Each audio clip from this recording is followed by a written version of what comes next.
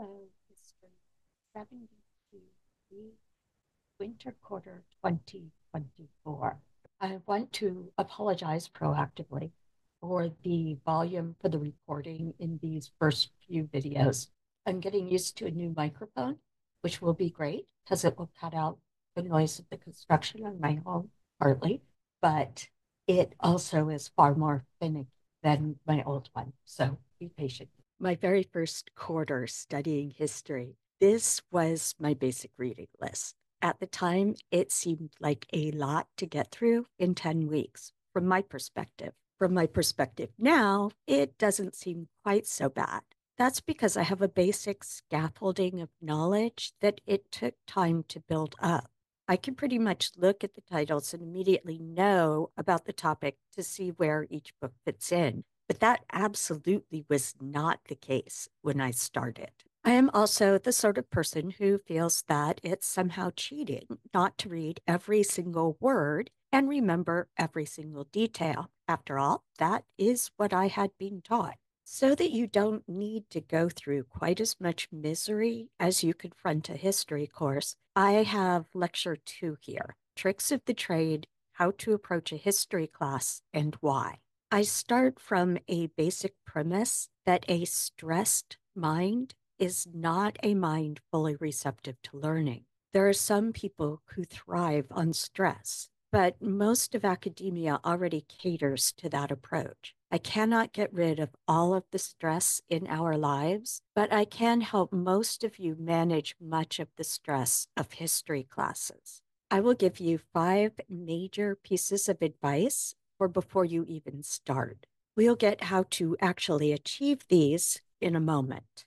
Number 1, do not get stuck in the details. We all do it, particularly if material is new to us and we do not already have a framework of knowledge. Start by acknowledging how familiar or not you are with the material to yourself and adjust your expectations of what you want to get from things like a reading or a lecture. If you get more than you first expected, you're likely to be pleased and for good reason. If you expect to master absolutely everything we cover by March, you are likely to be disappointed.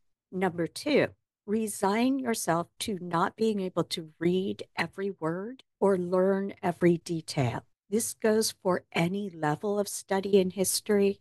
Very few people in history can actually read everything that they would like to as completely as they would like to.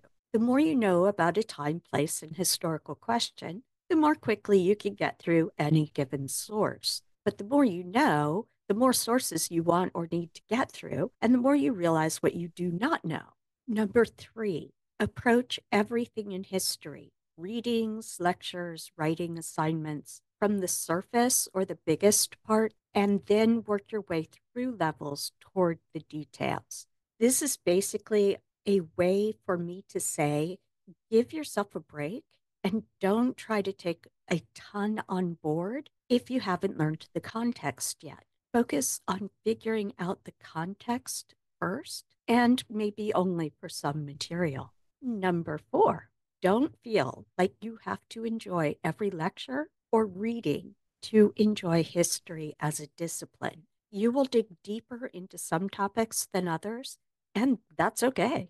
Number 5, you are an individual with your own interests, your own experiences, and your own perspectives. Don't assume that if your perspective differs from your instructors, that you have to keep quiet. I suppose I would prefer that you not stand up in the middle of a live lecture time and shout that I am an idiot, but you can certainly talk to me if you think that I am off base. Students are not the only ones who learn in a class.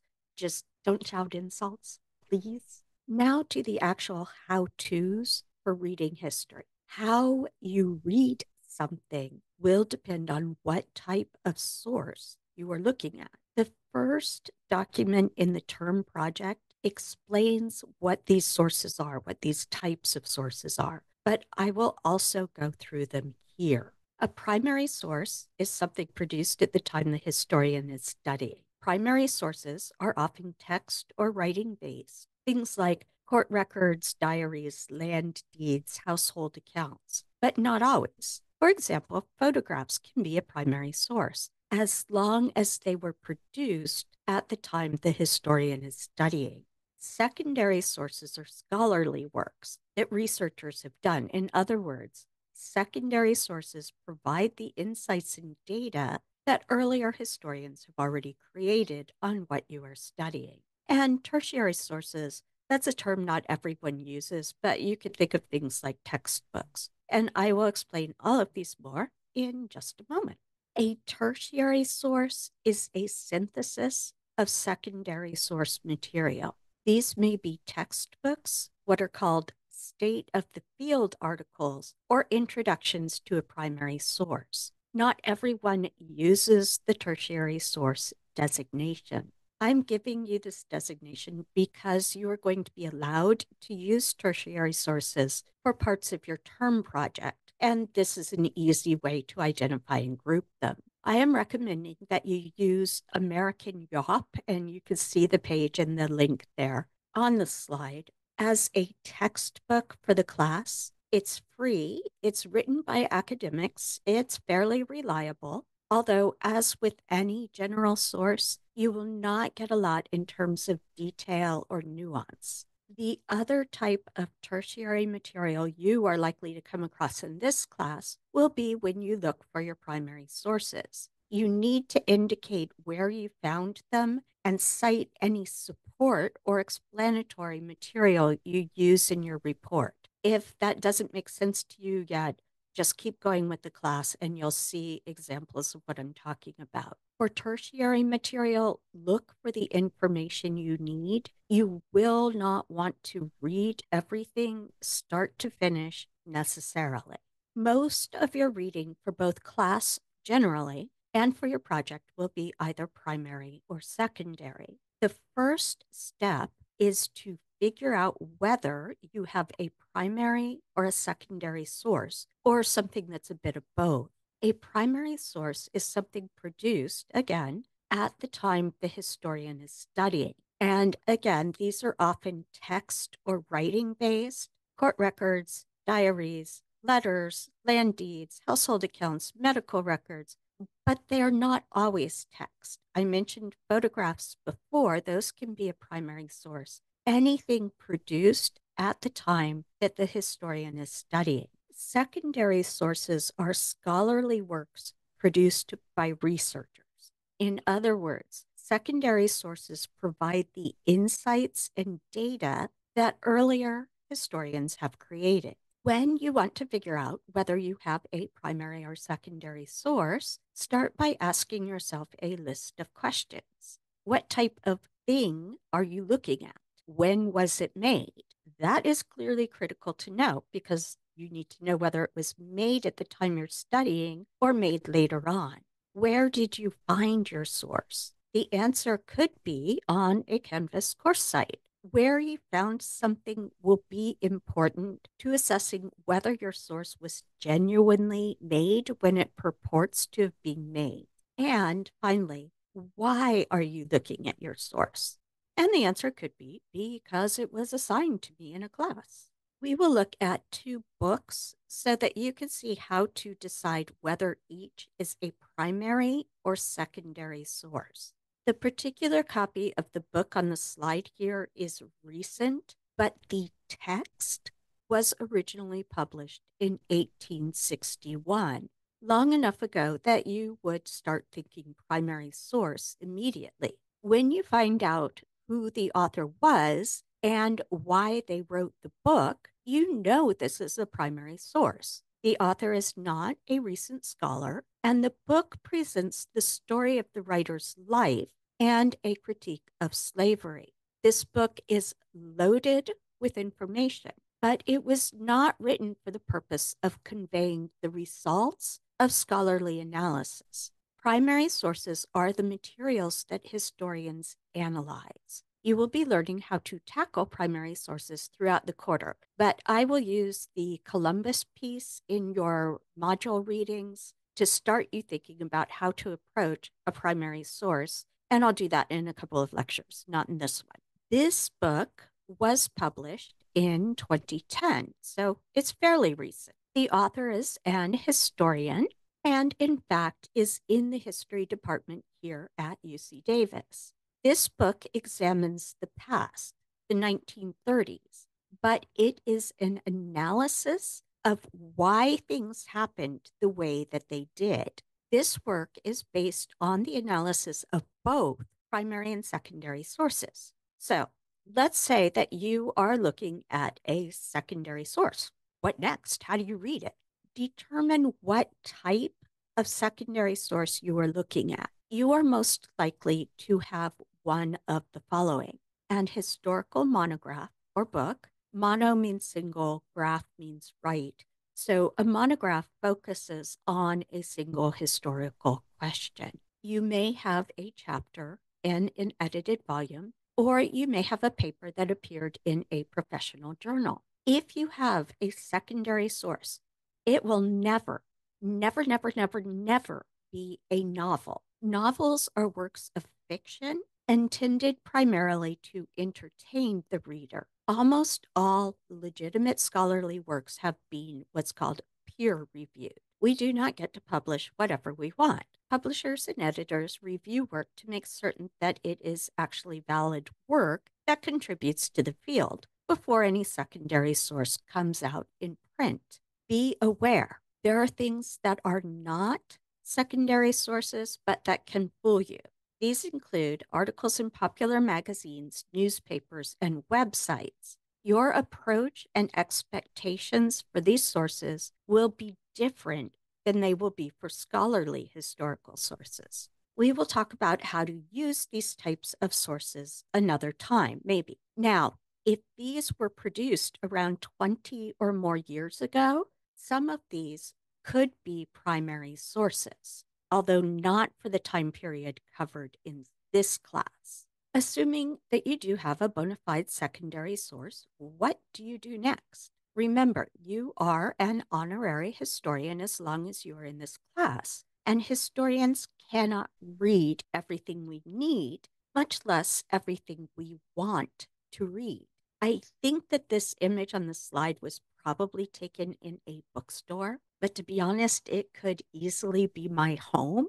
Spouse periodically complains about the obstacle course, which changes nothing. Historians know that other historians cannot read everything all the time. Historical works, whether monograph, chapter, or paper, are constructed with the idea that the reader is going to gut, G-U-T, gut, the text.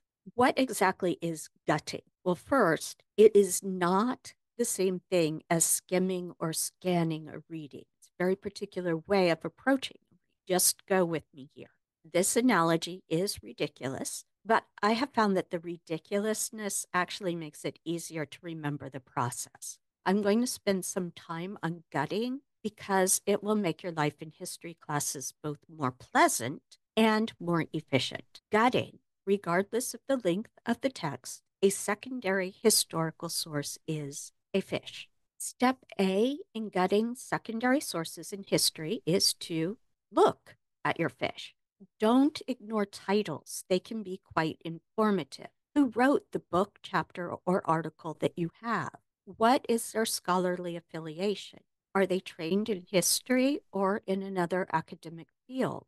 When did they write the book or paper or chapter? The gutting method is basically the same, so I'm likely to just say book sometimes from here on. How long ago was your text written relative to the time that you are reading it?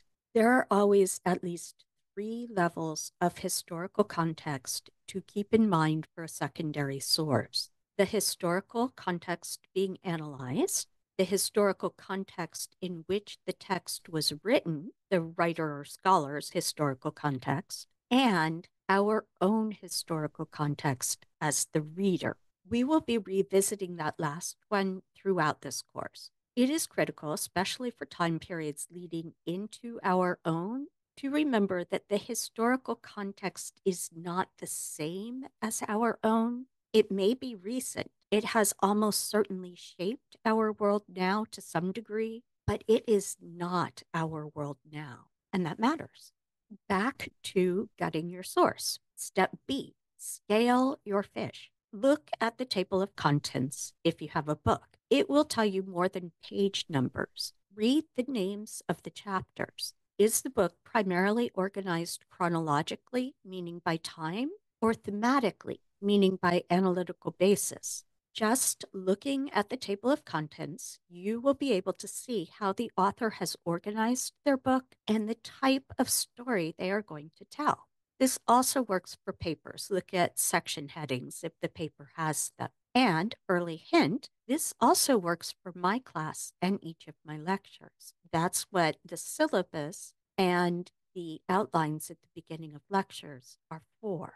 Cut off the head of your fish. This is stage C. Read the beginning or introduction of your text. Sometimes, like in the example on the slide, it's already labeled for you as introduction. Otherwise, it is usually the first chapter for a book or the first paragraphs for paper. Once you have read the introduction, you should know the when, where, who, and what that the book or text will examine. And you should have at least some idea of the why question the author will be answering in their text. Step D, do not just move back through your fish from the head end. And don't read your history text in order from the introduction through the rest of the book unless you have a lot of time on your hands. Instead, cut off the tail, meaning read the conclusion of the book. Sometimes it is nicely labeled, like here, and sometimes you have to figure it out. It's the last paragraph or two of a paper or short book and the last chapter of text in most books. By the time you finish the conclusion, you should know the why question the author has answered in the book and what their answer is. In other words, the big argument that the author is making. The argument is the entire point of historical writing. The story told and the sources cited are the evidence and experimental results to historians. An argument is not an opinion when it comes to history as a discipline. An argument is not just what the historian thinks about a topic. That might be a starting hypothesis. But in history, the argument represents the conclusions that an historian has drawn based on close study of their available data. Going back to stage D, cutting the tail off your fish. For some texts, you will only ever gut them to this stage. If you want to go to an author's talk, but you don't have time to read their entire book, the talk is in an hour and you've only just got your hands on the book, getting this far through gutting is enough to orient you for the talk. Assuming that you are moving on, though, remove the viscera, stage E, remove the viscera from your fish.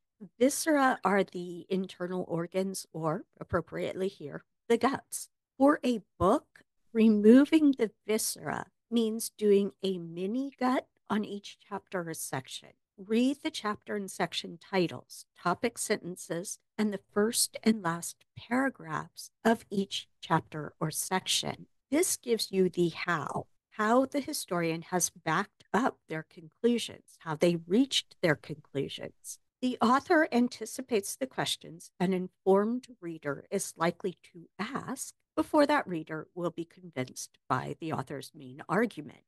This step lets you figure out the lines of logic and reasoning that the author is using in answering those questions. The process of gutting is not the same thing as skimming or scanning, and here's why. In gutting, you do want to pause and think as you work through the text, and you do want to read some parts in depth. Once you get to this step, you know enough about the text to be able to find material for a paper or discussion question quickly and efficiently. If a text is extremely important to your research interests, you will take your fish apart more thoroughly. You will want to cut out the fillets, meaning figure out what type of evidence is the scholar using. For historians, evidence is drawn from a mix of primary and secondary sources. You will need to consider what the type of sources used can tell you about how your scholar will go about proving their points to support their argument. For people new to history, and that includes me when I was new to history, footnotes can seem like a bizarre vestige of outdated historical presentation. But for historians, the footnotes are our materials and methods section. They can lead us to other secondary sources or to new archives that could be incredibly useful to us. You will sometimes encounter endnotes. Endnotes are the same thing as footnotes, but they are at the end of a paper, chapter, or book instead of at the bottom or the foot of the pages. At this point, decide whether you want to cook and eat any part of your fish. This means that you decide if you want to read a text or any part of it closely. This is a personal calculation you will make based on your own interest, reason for reading, time, and energy. You can always freeze some or all of the fish to eat later. In other words, you remember enough about the book to know when it will be useful to you and keep it or notes on it where you can find it when you want it.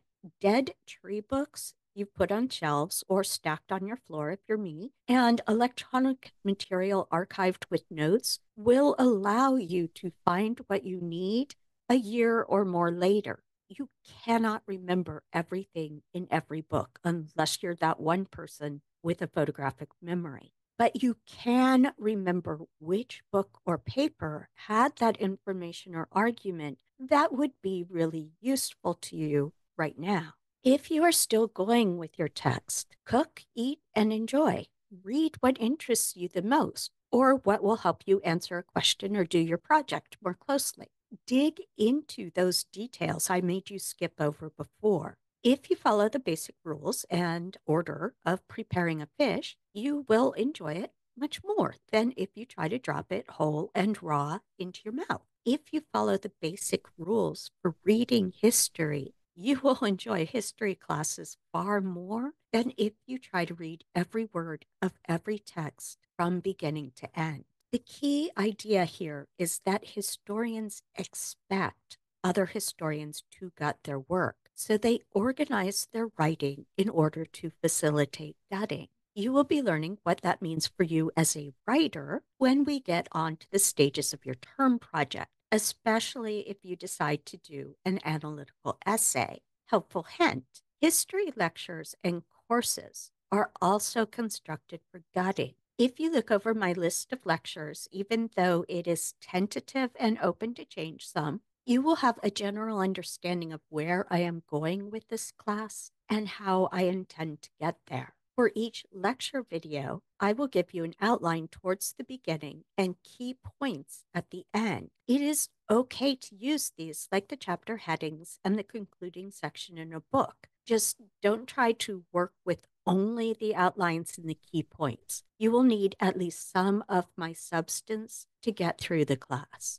One more word of advice. I am the historian author for this class. Keep in mind always that your own historical context and the historical context of your historian, here that would be me, think about their motivations and perspective at every step. So I've given you some questions here. Why? Why is my instructor giving me this example? And I will tell you, it's never just because I feel like making you read something. I always think it will have some benefit to your understanding if you choose to read it. Why has the instructor chosen this particular topic? Why have they given me this reading? Why have they stressed these points? And then what? What point is the instructor trying to make? What does this tell me about the historical arc of the course? And what do I personally get out of this material? Don't leave yourself out of this calculus. The course is for you. You will start practicing gutting and organizing material that way in your mind for the first stage of your term project. Even if you only make it to the gutting stage D, cutting off the tail, you will at least know what the text is about. You will also know where to find information quickly for discussions, papers, and questions. Knowing the basic historical context being studied and understanding the historian's argument is far more important than details of evidence for you at this stage. All of the material on the slide here is included in the directions and materials for Stage A of your term project. You can access this through the homepage on the Canvas course site, term project module, or through files. Your term project will be an exercise in communicating history that you discover for yourself. You will have a choice of styles to use when presenting what you learned in your project this quarter. Regardless of the form of presentation that you choose, you will want to make a point about what you've learned, not just give your audience a lot of data for no clear reason. For that, to have a point, whether you choose to do an analytical essay or something geared more towards a general audience, you should look at the first sections at least of my writing guide under files. The basic skeleton, your organization, will be the same regardless of your presentation format. The bells and whistles of your presentation will depend on the audience that you want to reach. For a general audience, I've given you some examples of YouTube history videos. We don't all react the same way to the same style. So as you watch these, don't just think about the information in them, but also think about the structure and presentation of each. What works for you and what doesn't? This will be your project, and you will want to communicate in a way that is both comfortable for you and accessible to the audience that you want to reach. Key points for Lecture 2. Do not get stuck on details. Make certain that you have a big picture scaffolding in your head before you start trying to fit details into it. Know how to distinguish between a primary source, one created in the past during the period that you are interested in, and a secondary source, an analysis of something from the past done by a scholar. Know how to gut a secondary source so that you understand the analysis and big point presented by the author and don't get stuck in unfamiliar or familiar, as the case may be, details. This is not cheating. It is an efficient and effective way of approaching readings. Historians expect you to gut their work. Understanding the guttable format will help you with reading, taking notes on lectures, and doing well on your own writing assignments in most history classes. When communicating history, you generally have an overarching point that you want to get across to your audience. The nature of that point and the way that you present it will depend on the audience that you are trying to reach. Start thinking about what interests you that you might want to focus on for your term project, what sort of audience you want to reach, and how you want to share what you learn. Finally, the coda for this lecture is super short. This is a fish made of pennies. I don't know how you would gut it, but there it is.